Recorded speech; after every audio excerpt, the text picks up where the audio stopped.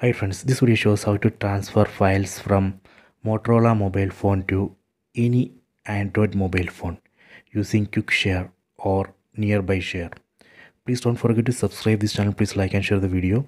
So this is a Motorola mobile phone.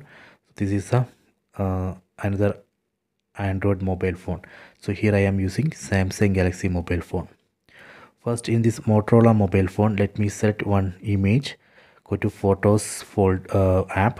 Tap on this Photos app. Then select one image. Let me select this image. I am going to transfer this image. Then tap on Share.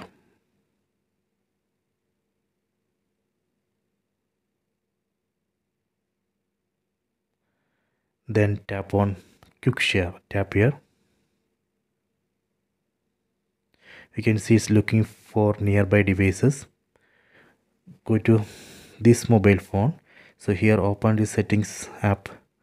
Tap on the settings app icon. Then tap on the search. Then here search for quick share. Then tap on quick share settings. If quick share is not available, then you can search for nearby share. Open nearby share settings. Let me open this quick share settings here. Tap on who can share with you.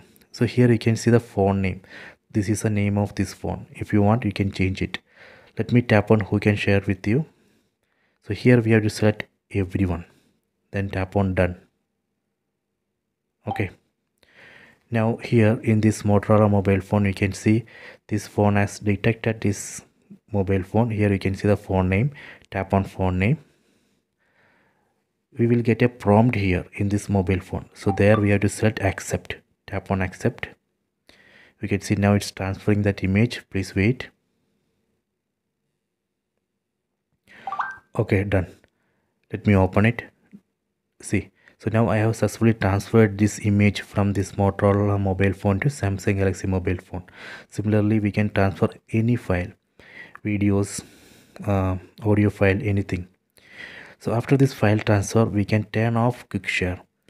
Again, go to quick share settings, then tap on who can share with you, then tap on no one, then tap on done.